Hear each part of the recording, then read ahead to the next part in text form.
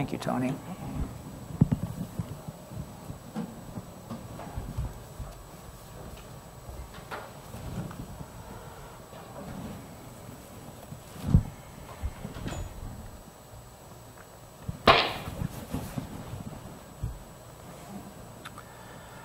Well, today we're going to go back to the throne room of God. We were there last Sabbath. Last Sabbath we looked at Revelation chapter 4. And we saw some things in the throne room of God described there in Revelation chapter 4. For example, God the Father was there on the throne. And he had an emerald green rainbow around the throne. We talked a little bit about that. And there in the throne room of God that John was called to come to, the Holy Spirit was there. Heavenly angels were there. And 24 redeemed people from planet Earth were there. The 24 elders were there. But there was someone not described in Revelation chapter 4 at the throne room of God. Someone that you would think, well, I wonder why he wasn't mentioned there. And that's Jesus. And the reason Jesus wasn't mentioned in Revelation chapter 4 is because chapter 5 is simply a continuation of Revelation chapter 4. And Jesus is the focal point of Revelation chapter 5. Jesus described there as the Lamb before the throne of God, title of today's sermon. But before we get into Revelation chapter 5 today, I want to start with this verse from Romans chapter 8 and verse 32. It says, "He who did not spare his own Son," God the Father did not spare his own Son. God so loved the world, he gave his only begotten Son, that whoever believes in him should not perish. God did not spare his own Son.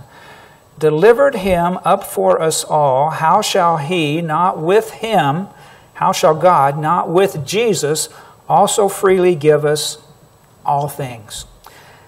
And so if Jesus is the focal point of Revelation chapter 5, this verse simply reminds you of just how important Jesus is. Because if you have Jesus, along with him comes everything else. Along with Jesus comes all things. It's kind of like when I married Angie. And when I married Angie, I got a grandma, came along with her. My other grandparents were dead and gone, and so I got a grandma. I got 2 sisters when I married Angie. They came along with her too. I grew up with 4 brothers. I never had a sister before until I married Angie, and they came along with her. I got a car when I married Angie. It wasn't much of a car, Tony. It was an old Chevy Chevette, but it ran good, and it got pretty good gas mileage, old 4-cylinder Chevy Chevette. But I got a car. I got a beautiful Scottish, black and white Scottish collie dog named Tasha when I married Angie. And et cetera, et cetera, et cetera. Goes on from there. That's why Jesus, the focal point of Revelation chapter 5, the Lamb of God, the Lamb before the throne of God, is so important for us to take a look at today. And so when we go to Revelation chapter 5, verse 1, I saw in the right hand of him who sat on the throne. This is God the Father. And John sees him holding in his hand a scroll written inside and on the back, sealed with 7 seals. So the scroll that God is holding, no one can open. No one can read. And if it's sealed, you can't read it, you can't understand what's contained within the scroll. And Revelation 5, 2 and 3 goes on, "Then I saw a strong angel proclaiming with a loud voice, 'Who is worthy to open the scroll and to loose its seals?' And no one in heaven or on the earth or under the earth was able to open the scroll or to look at it." Now notice it says it's a strong angel who asks the question. So this scroll that has 7 seals, it's not an issue of who's strong enough to open the scroll. It's not a question of strength. It was a strong angel who asked the question. It's an issue of worthiness. Who is worthy to open the scroll? And there's no one in all of heaven, there's no one in all of earth, there's no one in anywhere in the universe to be found except for one who's worthy. Now, in the same context here at the throne of God, it gives us 2 clues as to who it is that's worthy. 2 clues that we can know without a doubt who it is that's able to take this scroll and open it and to interpret it and teach it. Let's look at those 2 clues found here at the throne of God. the last verse of Revelation chapter 4, the throne room of God, it says, "You are worthy." Here's the first worthy. And remember, there's no one worthy to open a scroll except for this totally unique being. "You are worthy, O Lord, to receive glory and honor and power." Who is it? "For you created all things, and by your will they exist and were created." The Creator. There's only one being in all the universe who created everything. The one who is the Creator is the one who is worthy. And then Revelation 5 verse 9, "You are worthy to take the scroll and to open its seals." Who is it that's worthy? The Creator. "For you were slain and have redeemed us to God by your blood." Creator and Redeemer. The only one who's worthy to go to God the Father on the throne and to take the scroll and to open it up is Jesus Christ and Him alone, the Lamb who's here in Revelation chapter 5, the Lamb before the throne. I came across something the other day that I thought was interesting on how unique Jesus is. We know He's totally unique. He is the only Creator of everything. He is the only one who's the Redeemer. But He was totally unique. He began His ministry by being hungry, and yet Scripture says He's the bread of life. He ended His ministry on earth by being thirsty, but yet He is the water of life, the source of the water of life. He was weary, He got tired, but yet He is our rest. "Come unto me, if any of you are weary and tired, I will give you rest," and yet He Himself was weary. He paid tribute, He paid the taxes, but yet at the same time He is the King of kings and Lord of lords. Jesus was accused of having a demon, and yet He's the one who cast demons out. Jesus wept, and yet He wipes away our tears. He was sold for 30 pieces of silver, and yet He paid the infinite price to buy the world, to redeem the world. He was brought as a lamb to the slaughter, and yet Jesus is the good shepherd. He died, and yet by His death He destroyed the power of death. He's the only one totally unique. He's the only one able to take the scroll, the Creator, the Redeemer, the total uniqueness of heaven, which tells us that there's no one. If Jesus is the only one who can take the scroll, open the scroll, He's the only one then who's able to teach us what's in the scroll. Have you ever thought of that? Have you ever thought that if you've learned anything from the Bible, you learned it from Jesus. You learned it from God Himself. Luke 24, look what it says here, Jesus teaching His disciples. Beginning at Moses and all the prophets, He expounded to them all the Scriptures, took the Scriptures and taught His disciples the things concerning Himself, and He opened their understanding that they might comprehend the Scriptures. The same applies to His disciples today. Now, when Jesus left the disciples, He said, "I'm going to send one that will be with you. He's just like me." And Jesus called Him the Comforter. It's the Holy Spirit. Jesus, the Son of God, the Holy Spirit, the Spirit of God.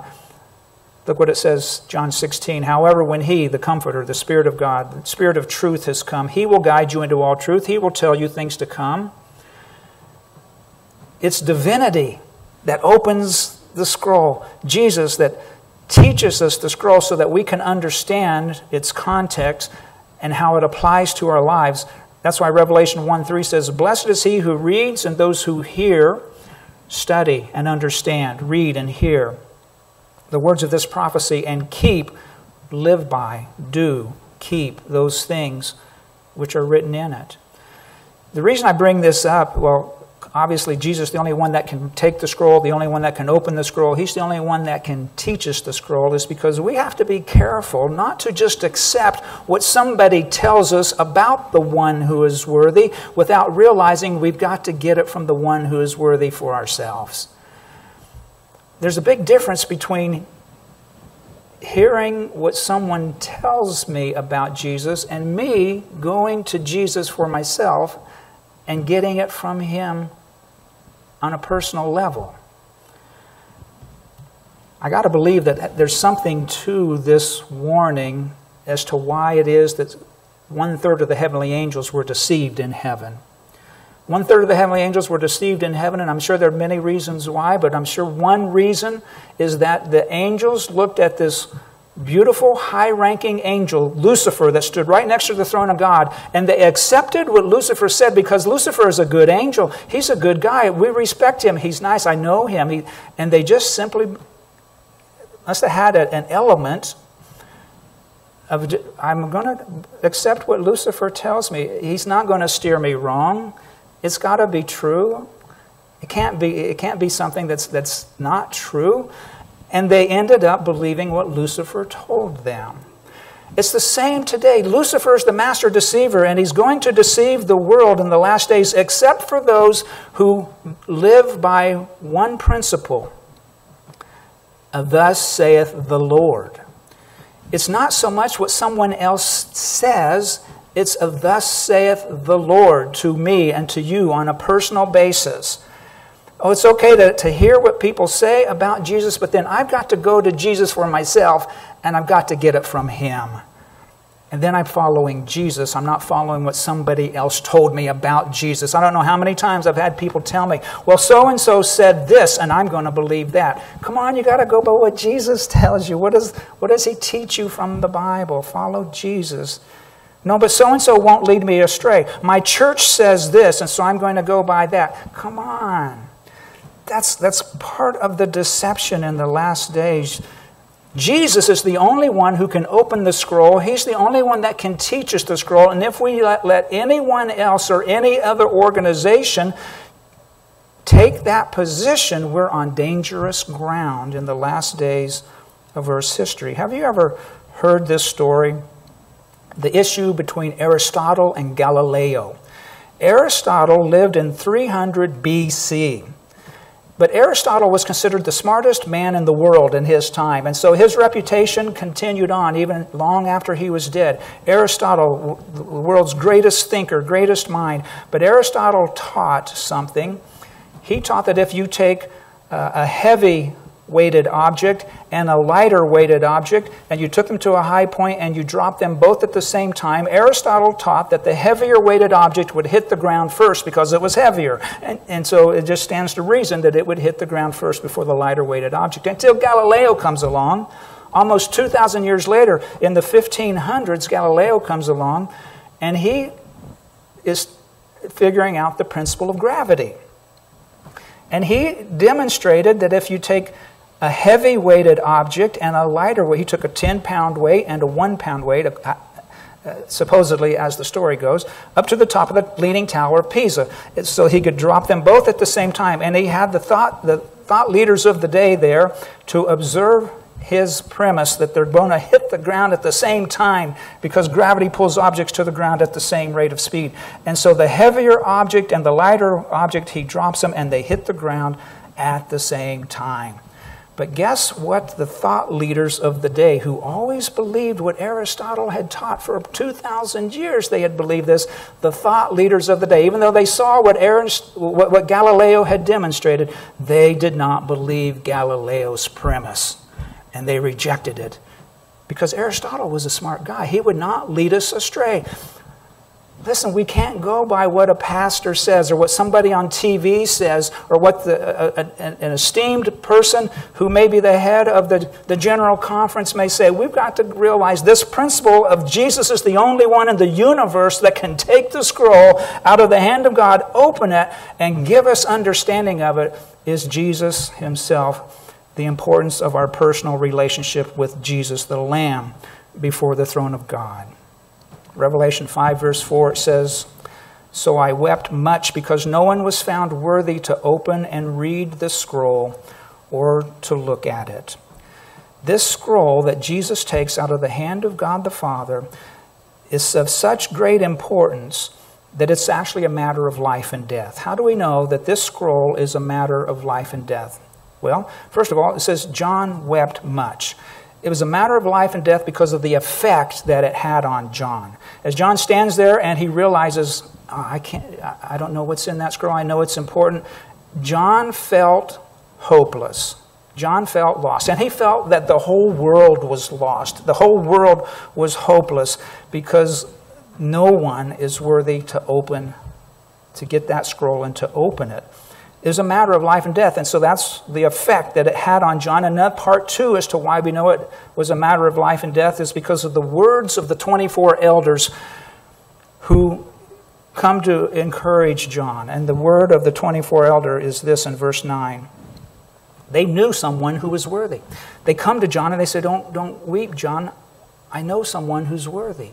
It's okay. And he says, you were slain and have redeemed us.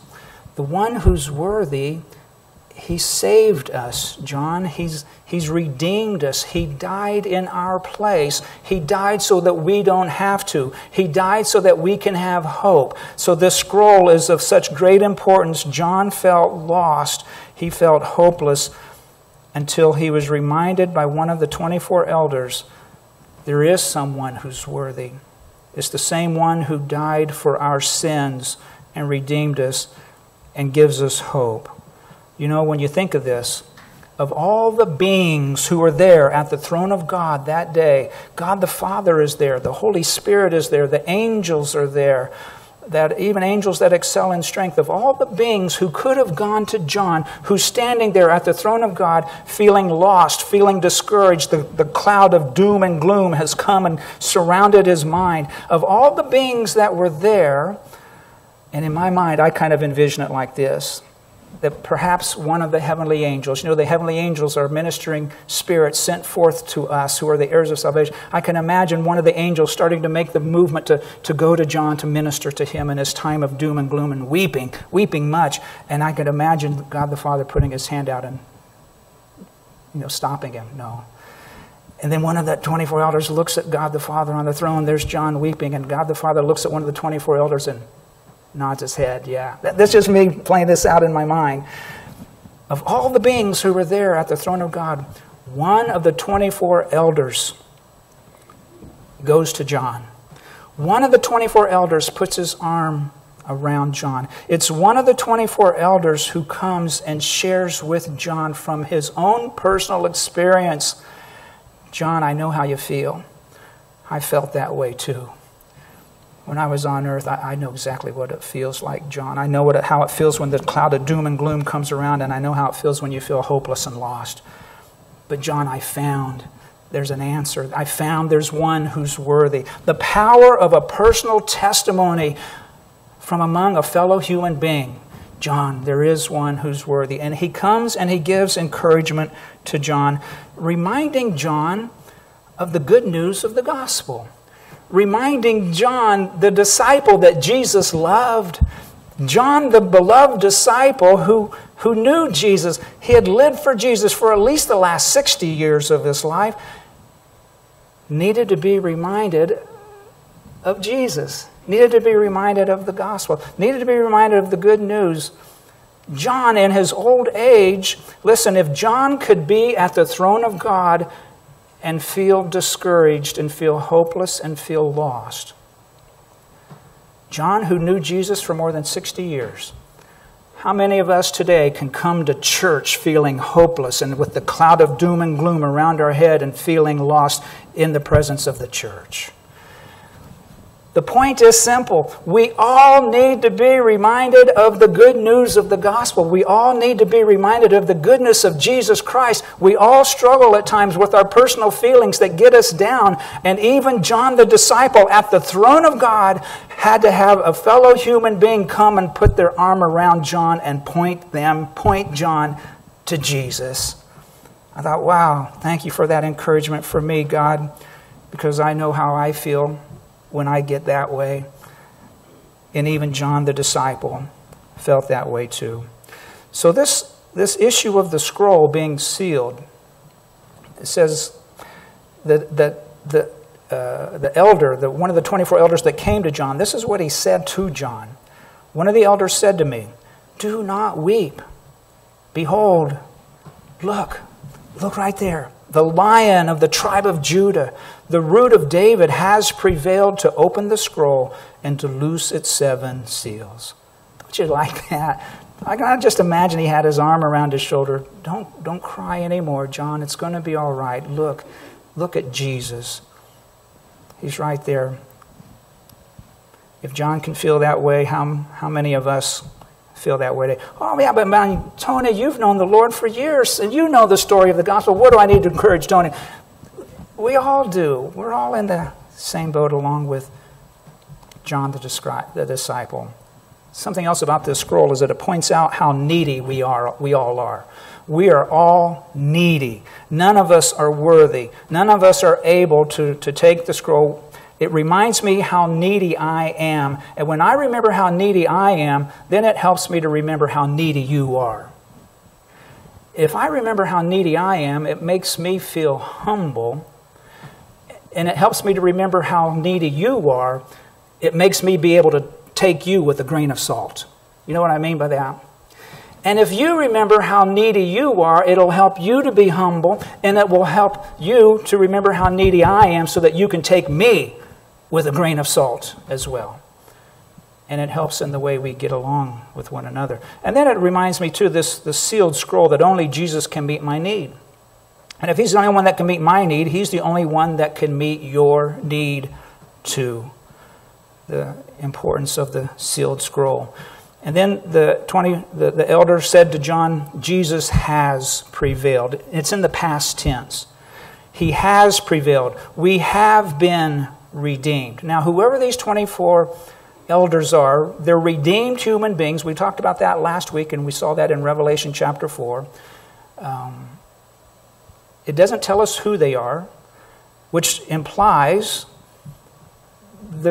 you don't know their names. Their names aren't given in Scripture. You don't know who they are. They're not anyone famous and recorded in Scripture, but they're 24 redeemed human beings at the throne of God. So they had to have lived, well, the only people that we know in heaven, according to the Bible, there's Enoch, who walked with God, and he was taken, he was gone. There was Elijah, who was caught up in a fiery chariot, translated, taken to heaven. There was Moses, who died, and Jesus especially took him, resurrected him early, took him to heaven. And then there was a group of people who were raised at the resurrection of Jesus. When Jesus died and rose from the tomb, there was the first fruits that went to heaven with Jesus. Remember them described in Matthew? They must have been among that group of the first fruits resurrected when Jesus was resurrected and went to heaven. That's the only reference in Scripture as to who these 24 people before the throne of God could have been.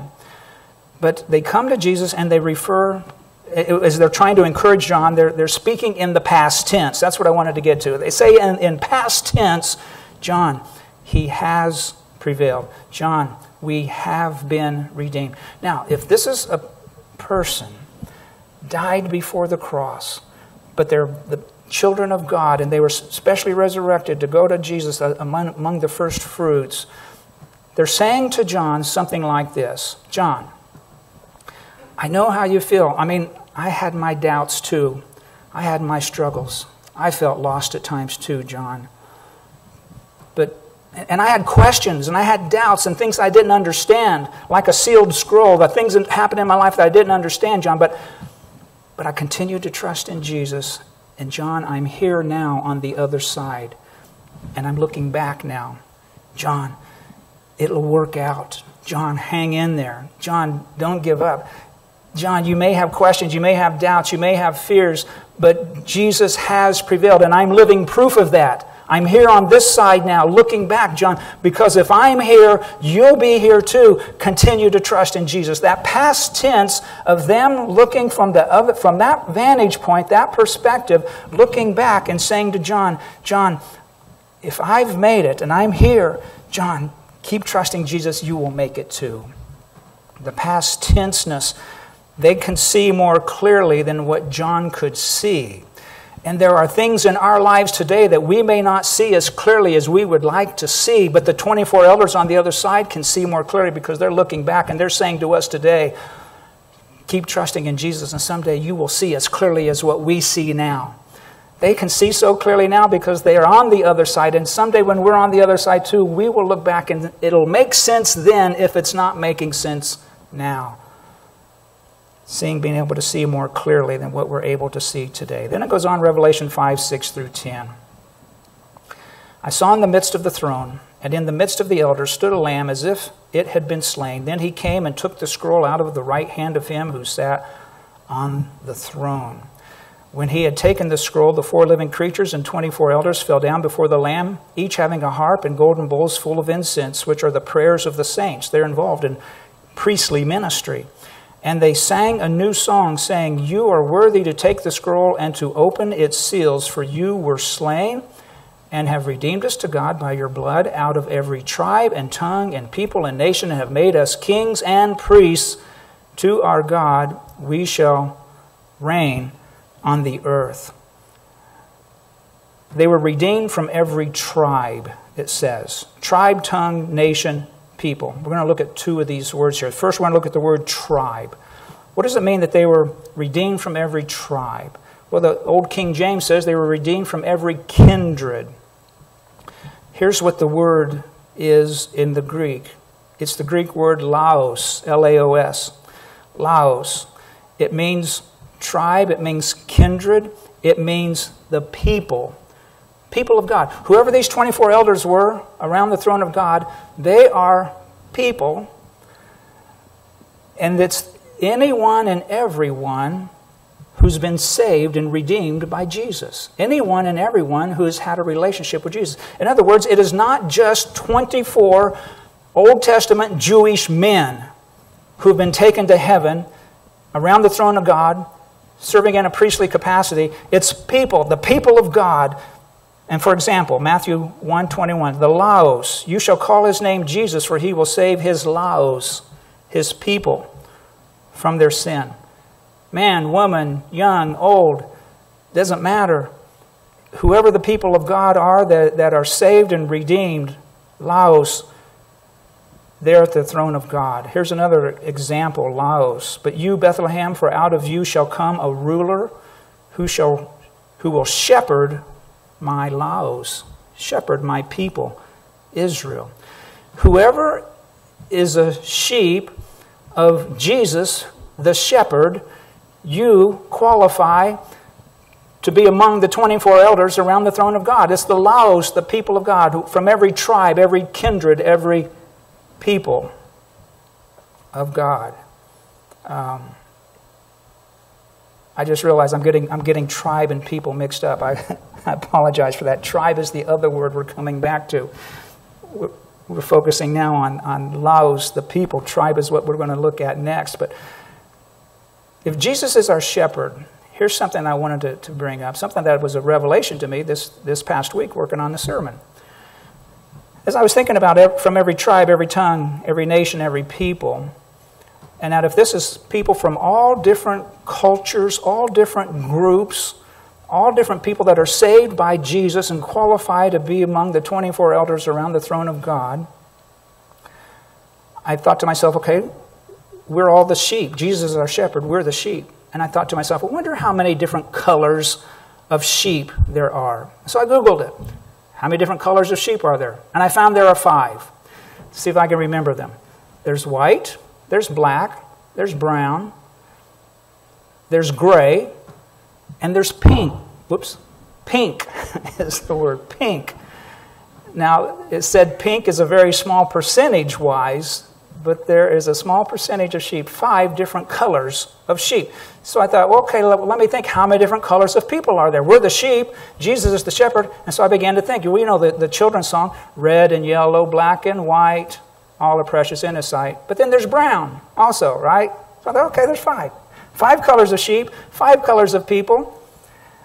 Laos, the people of God, we all qualify to be able to be there. It's not just 24 Jewish men. But you are a chosen generation. Another example of Laos. You are a chosen generation, a royal priesthood. Who's he talking to? He's talking to fellow Christians, members of the church, the body of Christ. You're a royal priesthood. You're a holy nation, his own special people. Laos, that you may proclaim the praises of him who called you out of darkness into his marvelous light, who once were not a people, but are now the Laos, the people of God. The 24 elders around the throne of God say, we came here from every tribe, every nation, every tongue, every people. which implies there's a vast mixture of backgrounds of people from planet Earth that have already been saved and are already there at the throne of God. Here's the word that I got out of order here that I want to look at. It's the word tribe, okay? Now we're back to tribe. From every tribe, tongue, nation, and people. Tribe is the Greek word phule, and it means tribe, kindred, race. So now you can see how I misspoke earlier. Phule means race. People, 24 elders around the throne of God, the laos of God, redeemed from planet Earth, are from every multitude of race, of people. Not just a certain race, not just a certain color. It's not just a certain gender around the throne of God, the phule. Which tells us something. If it's that way at the throne of God, shouldn't it be that way here on planet Earth? For people that are the sheep of Jesus Christ, for people that are the followers of Jesus Christ. Our identity on earth is not based on my gender. My identity on earth is not based on my nationality. My identity on earth is not based on the color of my skin. Our identity as Christians on planet Earth is based in Jesus. We are Christian. No matter if I'm African or American or Russian or Chinese, we're Christian. We identify with Christ. Not with my earthly race, but with my heavenly family, my heavenly kingdom that I'm a part of. And so that tells us there should be no class system among Christians now, if there are no class systems among Christians when we get to heaven. Now, you've heard of Mahatma Gandhi. Talk about someone who was a peaceful protester. Talk about someone who knew how to exercise peaceful protest. It was Mahatma Gandhi. He was the Indian lawyer who was instrumental in leading peaceful protest in the country of India that was able to free India from being governed by Great Britain. And because of his peaceful protest, Great Britain gave India over to the Indian people to be self-governing. And there you can see the dates of when Mahatma Gandhi lived. But you know, Mahatma Gandhi was a Hindu. But Mahatma Gandhi, he had a fascination to want to know more about Jesus and the Christian belief. And when he was a young man, still in school, he said in his autobiography that he read the Gospels seriously, meaning he pored over the Gospels. He read about Jesus. He couldn't get enough about Jesus because he hated the Hindu class system. And as he learned about Jesus, he came to the conclusion, Jesus puts an end to the class system. There's no class system among Christians. And so he made his mind up as a young man that he was going to convert from being a Hindu, he was going to become a Christian. And so he made his mind up that the first chance he had to go to a Christian church, he was going to go to church, and after the service was over, he was going to ask the pastor, how can I become a Christian? Mahatma Gandhi, in his autobiography, wrote how he went to the Christian church the first time ever when he had made up to become a Christian because he hated the Hindu class system, and he gets to the door and he's about to come into the sanctuary. There was an usher there who stopped him. And the usher said to Mahatma Gandhi, listen, you can't come in here. You will feel more comfortable with your own people down the street, and it's just right down there.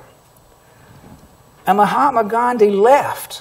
He didn't go in. They wouldn't let him into the Christian church. And he came to the conclusion, because of that experience, that first time that he went to the Christian church, he decided, wow, I guess I was wrong. Christians have a class system too. I might as well remain a Hindu. And he never became a Christian for the rest of his life. This stuff that's going on in the world today, we've got to come to the throne of God more often than we do and find our identity there.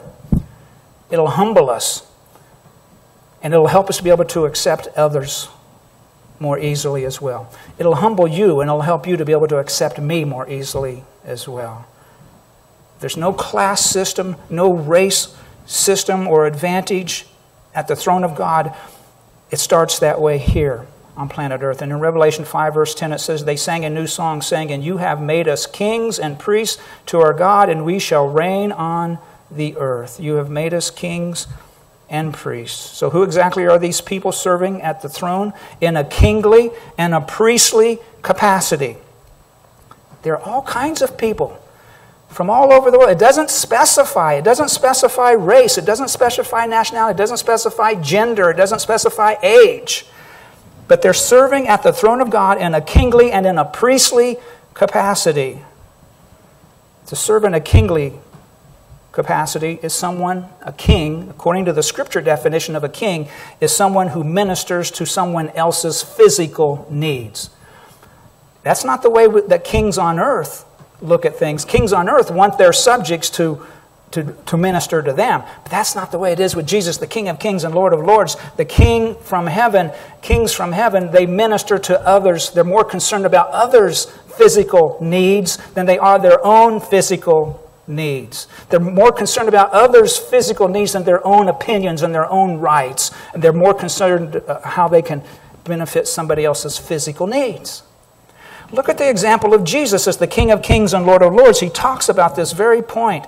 There was a dispute among them, the disciples, as to which of them was going to be considered the greatest. And Jesus said to them, you know what? The kings of the Gentiles, they exercise lordship over them, and those who exercise authority over them. But not so among you. On the contrary, he who is greatest among you, let him be as he who serves.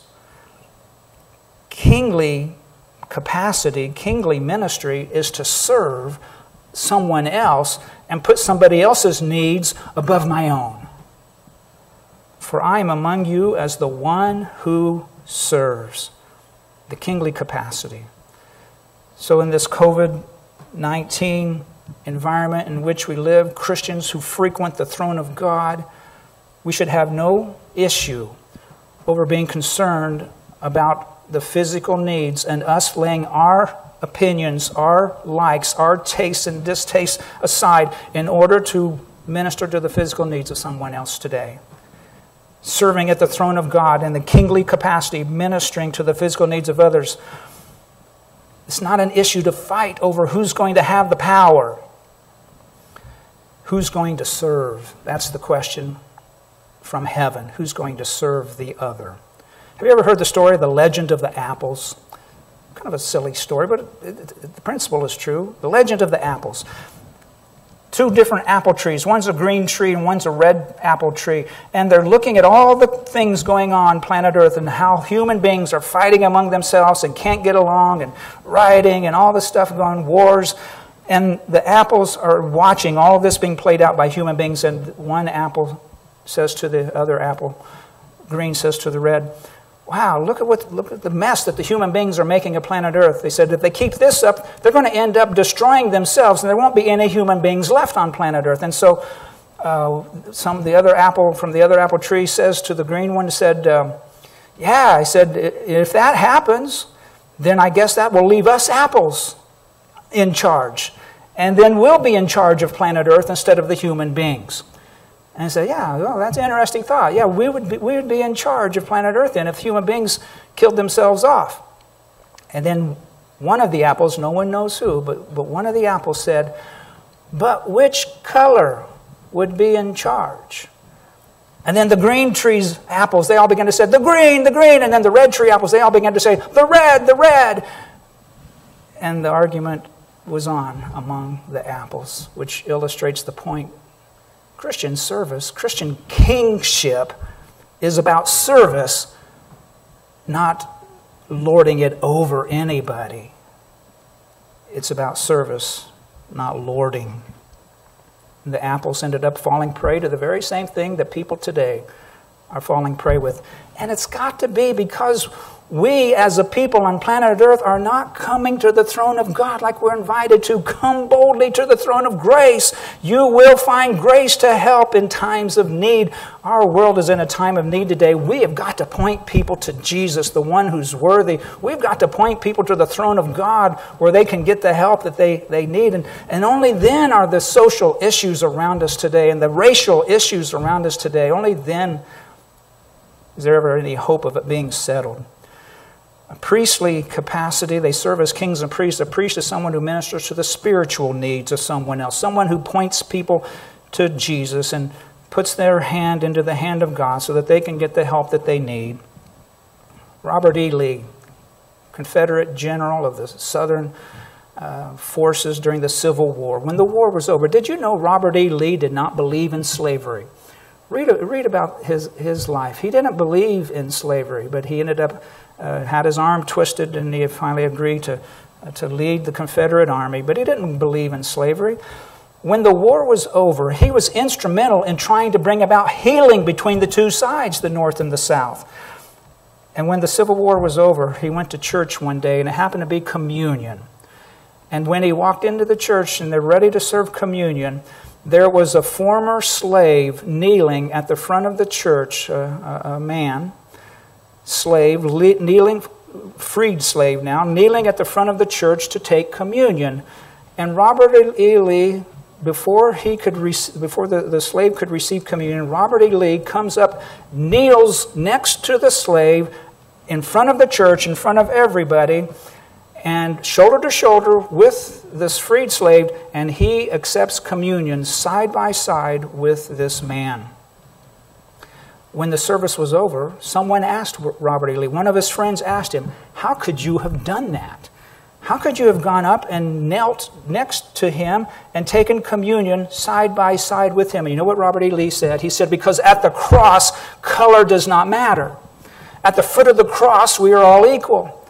At the foot of the cross, we are all one.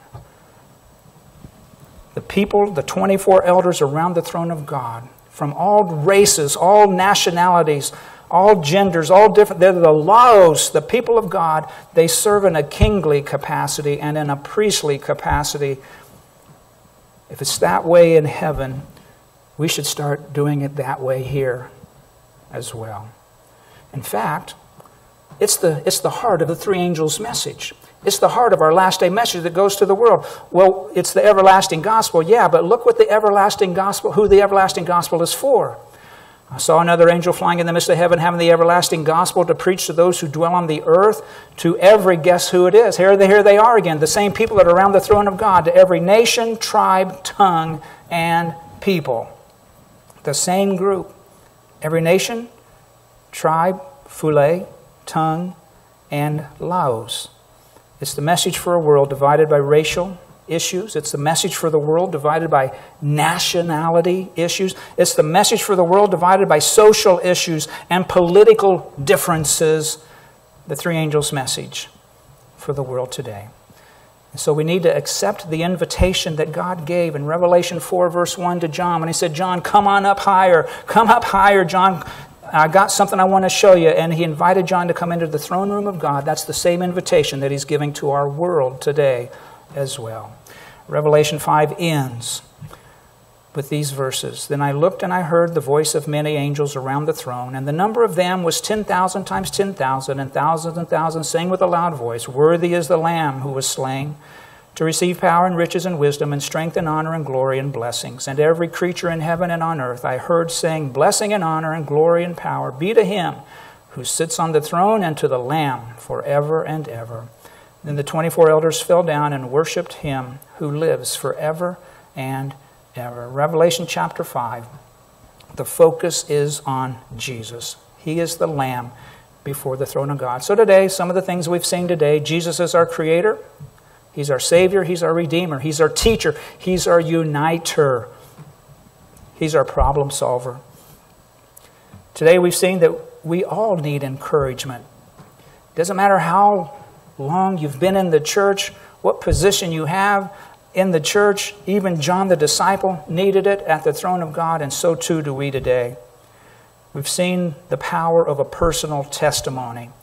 Sharing what you have found that has been helpful to you is powerful to encourage someone else. We've seen today that the three angels' message is needed today now more than ever before to every nation, kindred, tribe, tongue, and people. And we've seen today that our identity is founded in Jesus Christ and Jesus Christ alone. Like it says in Galatians 3, verse 28, there is now, therefore, neither Jew nor Greek. There is now, therefore, neither free nor slave. There is now, therefore, neither male nor female, for we are all one in Jesus. Which brings us back to where we started. He who did not spare his own son, but delivered him for us all, how shall he not with him also freely give us all things? If you have Jesus, along with him comes everything else that you need. Everything else that our world is struggling with today comes with Jesus. Heavenly Father, I thank you so much for reminding us of our need to come to you in a new way today. Thank you for receiving us, for continuing to teach us, preparing us for heaven. In Jesus' name, amen. Tony, come share with us one more time. And then, Tony, at the end when you're done, would you mind binding off with prayer? Thank you.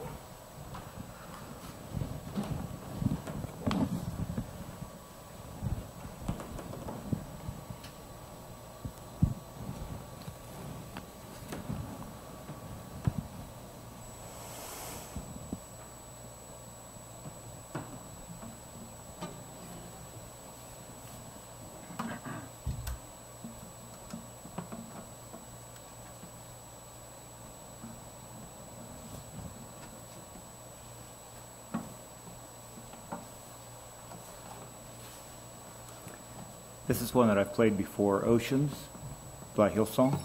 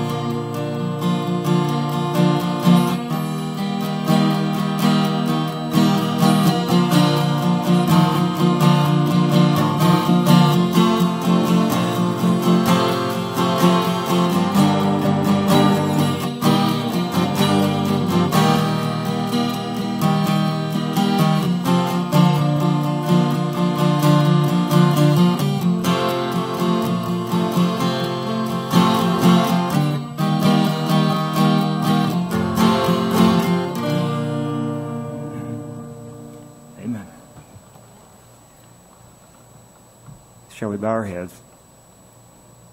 Our gracious and loving Heavenly Father, Lord, we are truly blessed to have the Word the message that you give to us in our heart in this time and this day and this age.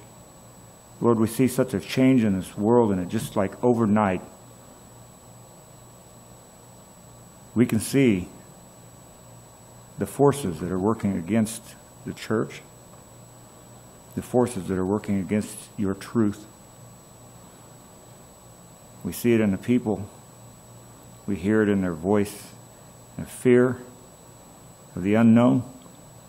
For those without you, it must be terrifying, Lord. But with you, we have a peace and a comfort, a knowledge and an understanding that we can rise above all of this conflict and all of this despair and have the greatest hope of all. And in the face of it all, Lord, we know that in the end, you are a just God, and you will bring your righteousness to those of us who are with you, Lord. We praise your name, for that righteousness is what we crave and strive to be like. If we are to love you, Lord, we are to keep your commandments, and your commandments are that of love. And we thank you even for the simplest of things, the gift of the breath of life that we have. Each breath, let it be to praise your name. In the name of Jesus Christ we pray. Amen. Amen. Hey, everybody, thanks so much again for coming out. Just a reminder that on your way out, there's the offering bucket there in the foyer. And to try to continue to encourage social distancing on your way out, we'll dismiss from the back. So, Bill, if you would lead us from the back, and we'll dismiss from there towards the front. And I hope to see you again next Sabbath. Next Sabbath will be